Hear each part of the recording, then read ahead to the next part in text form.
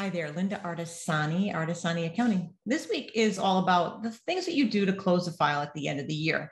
Now, it's not quite the end of the year, but this is a good practice, and you actually should be doing this monthly for your client files.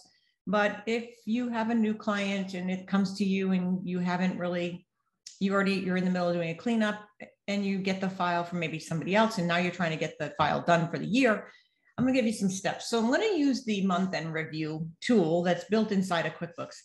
I have to say that I've looked at it and I've had some troubles with it. So I don't think it's beta anymore, but it's not worked all that well. And we'll see if it does that for me today or if it actually works the way it's supposed to. And what I really like about it is that it does let you see with a pretty high level of visibility where you should be looking in a client file to see some of the areas of concern. So there's a few places like undeposited funds and uncategorized expenses or asset that you're going to see listed on the month-end review that are places you want to look. And those tend to be, if a client did their own accounting, they'll just fly through the bank feed and it's what it suggests to you to put it there. So it ends up going there. And when you see that, you might say, oh, that's interesting. Why did they put it there? It's because the bank feed suggested it. And a lot of clients really don't understand how the bank feed actually works. As we get further in here, and I'm going to show you some of the methods that I do in a file that you might say, well, why are you doing that if you're not following through that month-end review? Well, I've been doing this for so long that it was before month-end review. So it's not, it's a newer tool to me. So sometimes I just do it the way I've always been doing it, but it's a good practice. I'm going to show you some of the things that I do. And I think kind of combining the two, let's just see if the tool works. Let me share my screen. So right off the bat, we're in my demo file, and right off the bat, I noticed it's not called month-end review, it's called books review. So they changed the name, which makes sense because there's only so much space on the toolbar. So we're gonna go over here to the left toolbar and grab books review. So let's take a look and see what's in this file. I'm actually not, and I'm gonna change the review date. So I'm gonna just pick last year because I know there's more data in here for last year. I'm gonna hit apply. And let's just kind of go through this section here. So right off the bat, I can see that there's a check that's booked to uncategorized expense. So these are your open issues. There's 8 transactions in the bank feed that haven't been addressed. You definitely want to get those in. If you're looking at a record, say this is 2021's records, you're looking back at it from 2022, you want to definitely come in here and put them in because that's kind of an indication that it's not reconciled. So as we come down here, oh, they could have been that they brought them in and they brought them in twice or duplication and they need to be excluded. But either case, you want to take care of those. So here's an expense that's booked to uncategorized expense. And as you can see, if I click over here and select it, I can reclassify it, but I don't know what it is. So it's kind of hard. It's a check 2150. So I'm going to have to actually go onto the bank for this client and then look up exactly what check 2150 is and then put it in. But if, let's just say I do know this is a deposition fee. I'll come over here to the right-hand side. I'll go to edit. That's my choice. This actions is just edit. So I don't have a lot of choices there. I can edit from there. I'm sure I can just click on the transaction as well. So I'm gonna hit edit. And it worked. And then I'm just gonna come over here and I'm just gonna put sergeants. Oh, I'll just put court reporting. Let's see if, I don't even know what I have in this file. Courtroom services. We'll just use that. And then I'll make this, there's an open bill for this client from 2019, but I'm just actually going to put this as advanced client costs. And I'm going to put it to a matter. And obviously I would know what matter it would go to, but I'm going to put it to, I'll put it to the new will for Jonathan Fishman. And then I know he's got for a class he's working with, I'll just pick initials. So here we go. And I'm just going to hit save. And now that's all fixed. And if I close out of here, now there's nothing uncategorized. So there's nothing to review. And this is what makes this tool pretty sweet, right? Transactions with payees. So if your client did their own books, guaranteed there's transactions without payees. So why do you want a payee? You want a payee because you want the payee on there. It helps with looking through the reclass tool, which we'll get to at the end of this video. So I can see here it's rainbow water bill and it's showing up. So I can come over here and hit edit. I don't know if it's just going to let me take edit without selecting it. I can void and delete from here. So I'm just going to grab it and then I'm going to put in rainbow water and that might be my client, right? Or utilities. I'll put utilities. I'm guessing, but like I said, this is a fake file. So, and it doesn't have that vendor, and I'm just going to hit save. And then it's to utilities. And then obviously maybe the class for this is maybe the firm's paying for utility bills for itself. I could put that in the general and admin, which I don't know if we have in here. So I could do general. You should probably have a general and admin category, because if you're classing transactions, you want to class them all. And then this would kind of fall into the bucket of overhead for the law firm. I'll hit save and close.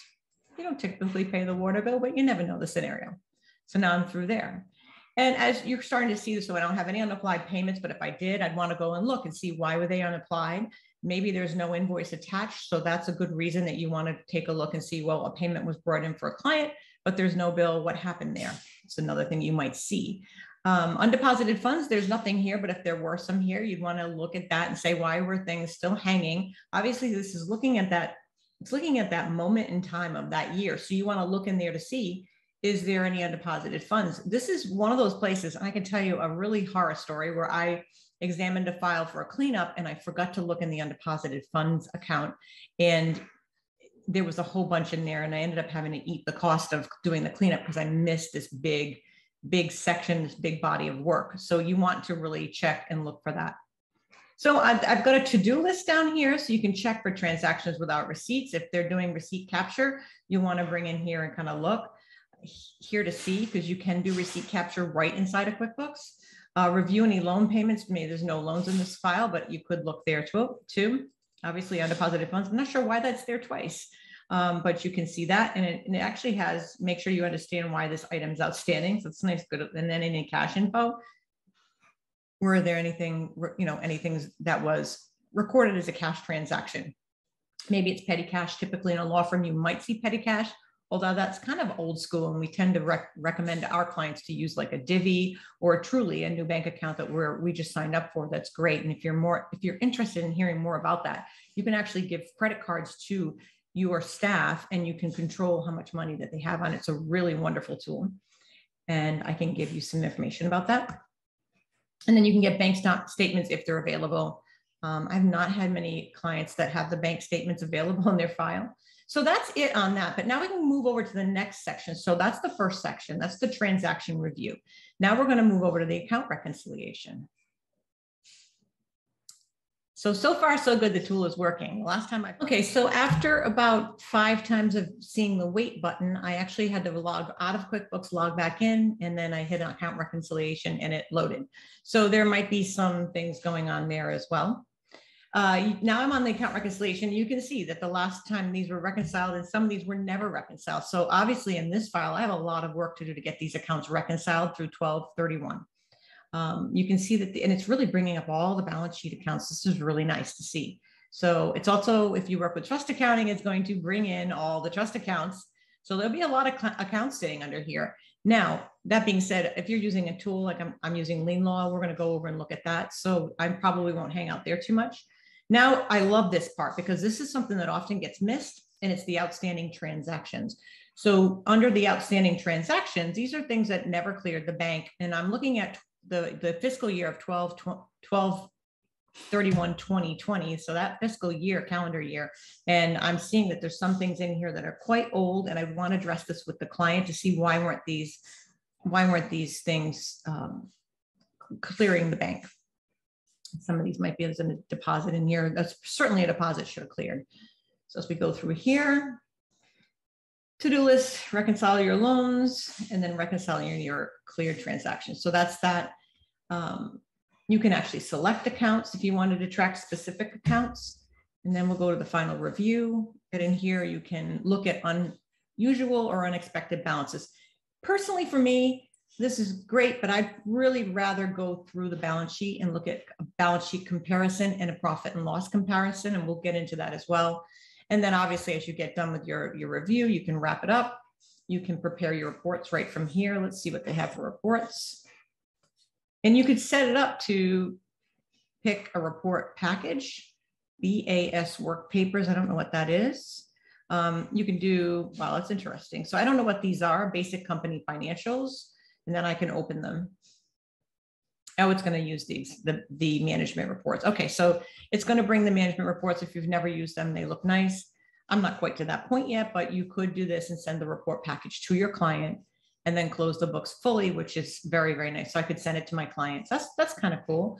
And then close the books. And so what that's going to do is when you go to your list, when you log in as a pro advisor, you're going to see on that list where the books have been closed to a specific date. So that means it's complete and you don't have any questions, maybe for your clients. So or prior to that, you want to address any open items. We use an Ask Need Help instead of the Ask My Accountant. We use Ask Need Help for our clients so that we can work through that. We also use Keeper, which is very interactive with the clients, as opposed to this where it's like I'm doing this work and I'm sending it to the client and then I have to come back and fix it.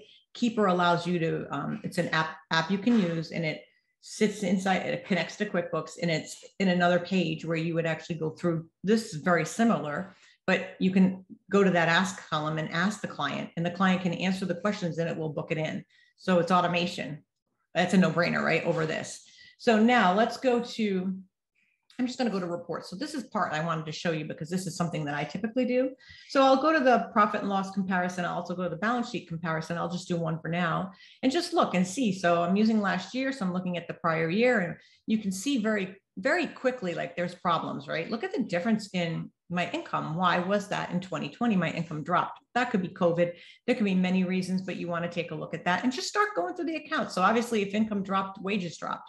So you might already know these answers, but it's definitely, you didn't need as many outside consultants.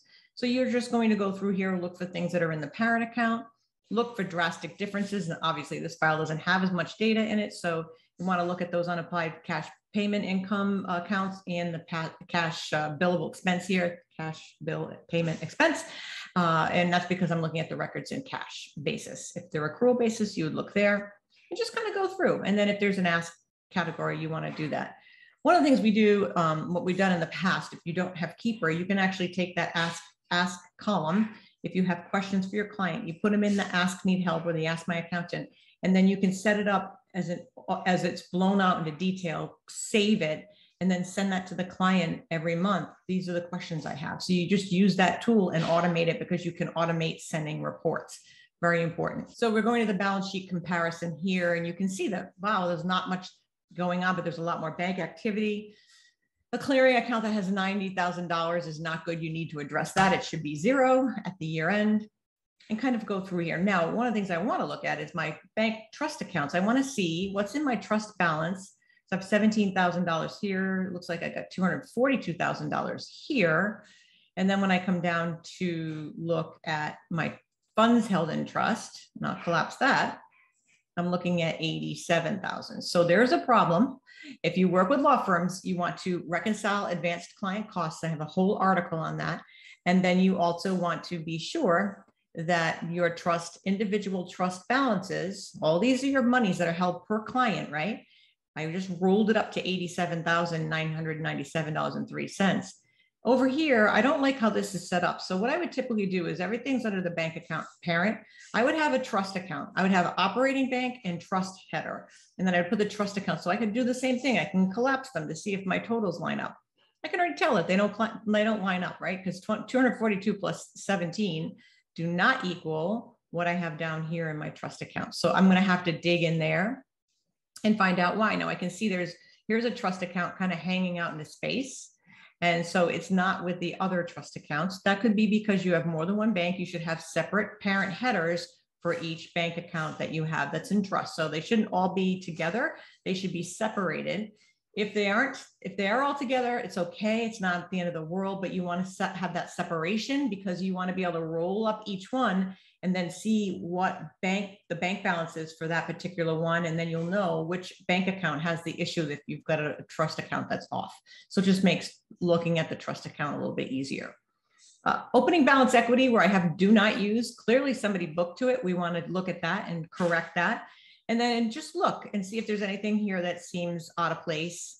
If there's a lot of things going on here that differing values, you just want to look and see, is anything stick out? Is there any negative accounts that stick out? So Visa card payable, and you've got Fred and Mary and they've got a negative balance. Did they overpay their credit card? It's a liability. Yes, you still owe that money, but it should be a positive because it's a liability. So you want to check that.